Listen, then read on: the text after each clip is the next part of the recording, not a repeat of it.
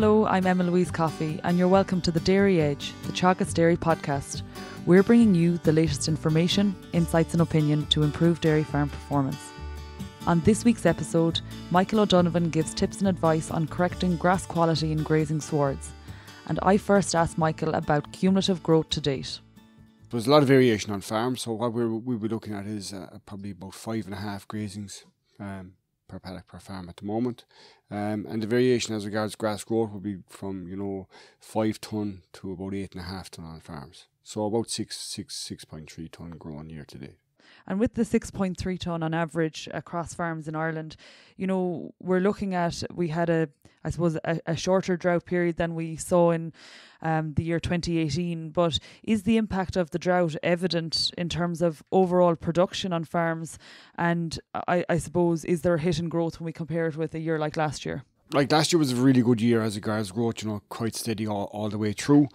This year, the drought that we had, which was probably more confined to the eastern half of the country, really, in that let's say May, June period. If you look at Munster, the Munster farms, bar North Tipperary, never really suffered as such. So, from our perspective, some of the farms in Leinster would probably be half a tonne back of what they should be. And now, in the last 2 to 2.5 weeks, that we've seen growth to recover, and it's well above demand here at the moment.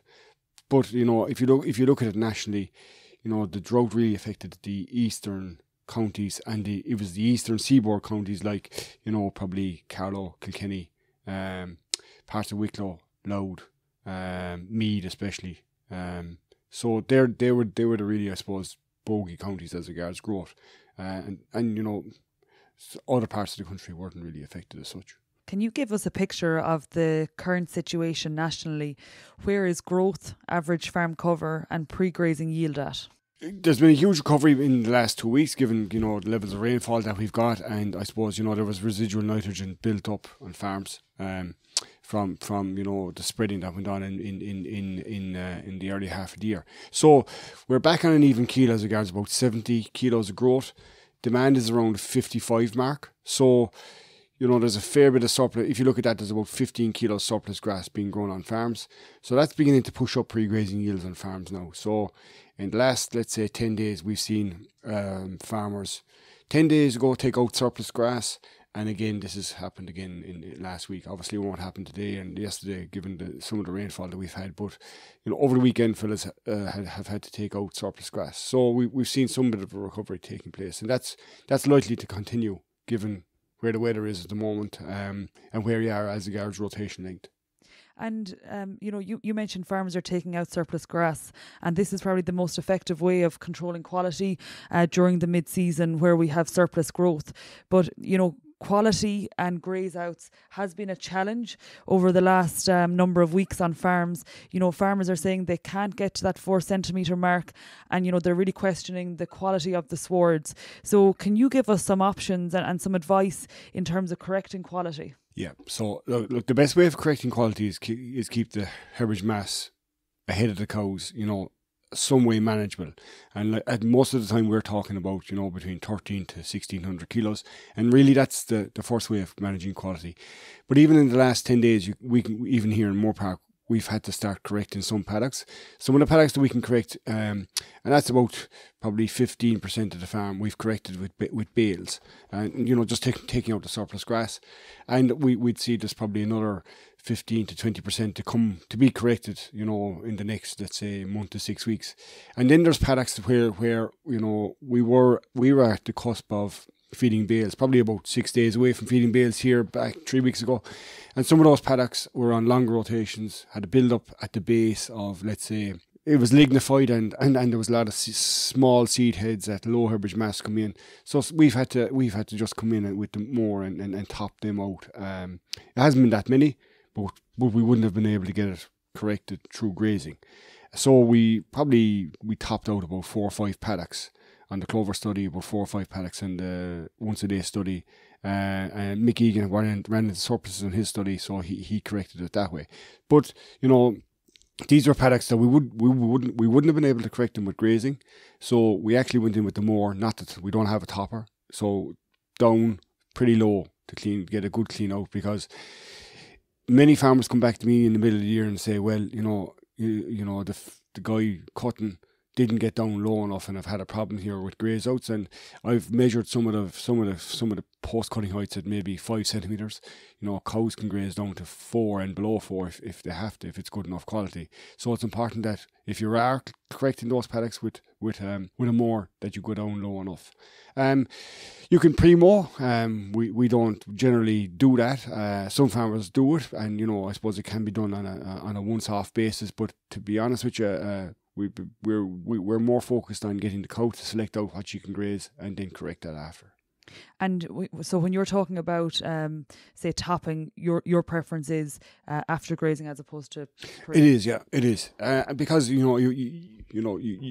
can do it. You can see what they can graze out as regards their preference, and then sometimes when you're pre-mowing a lot of dung pads, and sometimes you're probably just better off to take them off with a topper and let them clean out. And looking then to fertiliser, Michael, farmers are at the stage now where they're at their, they've 1 or 2 applications of fertiliser left. Now, a lot of the time you're balancing the remainder of your fertiliser allowance for the year. Yeah. But could you give us a recommendation in terms of timing, products and rates for fertiliser if we've 2 rounds left? Yeah, so I was like the paddock you're grazing this morning actually will probably be the first paddock that you close in October. So there's probably about 4 more grazings to be got after today on that paddock. So, you're looking at probably grazing that the 1st of August, probably end of August, and then you're grazing the 20th of September and probably the 10th of October. That's probably generally how those paddocks at the moment that you're grazing at the moment are going to work through. So, like where you are as regards fertiliser, we would be saying about 0.75 to a unit a day as regards fertiliser. So that's about 25 units in the month. Obviously we've been using protected urea here, and the results today have been very good. Actually, this year protected urea has outperformed CAN on Brian McCarthy's plots here in Moorpark and Clonakilty, and this is perfect weather for protected urea. So we wouldn't be going away from that.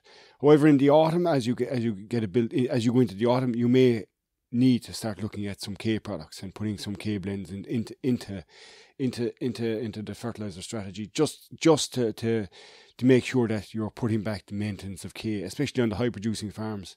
You can see some of those farms aren't even getting maintenance K, even with slurry going out on the platform. But you will need nitrogen to build up. You will need nitrogen to build up on the grazing platform, and that's nitrogen and rotation length are probably the key things. So what probably you would be spreading on the second last round would probably be 30 units of nitrogen, maybe 35 units of nitrogen. Actually, one thing that's going to come through in the app in the pasture base app, probably tomorrow or the next day, is that we will have the cumulative year-to-date fertiliser spread on farms, N, P and K, and that'll come through as when you go into the app and when you go into put in your fertiliser. So that's probably a new guide that will be useful for farmers for the future going forward. And you could say it should have been there well before now. And just the last point to pick up on, Michael, a lot of people intended on reseeding paddocks maybe in April or May of this year, and they, I suppose, pull back given the dry weather. We're now heading into mid-July. Is there still time to reseed on farms? There is, yeah, and August is probably a very good month as regards where you can build up a grass and you can get proper soil temperatures to move it. And we would say late July, early August is the key time. And given the weather we have now, if there's paddocks not performing, yes, it should be done. Now, it was a good spring for reseeding, and a lot of very good reseeds have been produced. But for farmers, there still is an option. But really, if you're reseeding in early August, those paddocks probably have to be sprayed off in the next week to 10 days. And at a cost of in around €300 an acre, and given that we have a low milk price year, in your opinion, is reseeding, I suppose, a practice that we can forego this year, or is it something that we need to do every year? Well, the best guys are reseeding, whether it is a low milk price year or a high milk price year. And, the return on reseeding, as regards what it returns to you is, we reckon that the cost of reseeding is returned to you within about 18 months of putting that sward in. So, I've seen new reseeds to grow well above what they've replaced in an old permanent pasture in a spring scenario. That's not probably the case in an autumn scenario. But for us, the milk price is probably not going to be as bad as forecasted earlier in the year as it will be. So, if you want good grass, if you want grass that's going to kind of be dependable, quite irrespective of season, that's probably the newer type of swards that are coming that you're going to need. And the other part of that is, you can get clover in if you go in with an early autumn reseed. If you're going to late autumn, and that will be very late autumn, soil temperature is going backwards, and you need 8 degrees is really the cutoff point for clover establishment. And at the moment we're well beyond that. We're at 14, 15 soil temperature. And just to go into a little bit more detail, Michael, can you give us your main 3 tips on what's really important to establish a good reseed? I suppose seed bed, really, making sure the seed bed is fine and firm. That's one of the key things.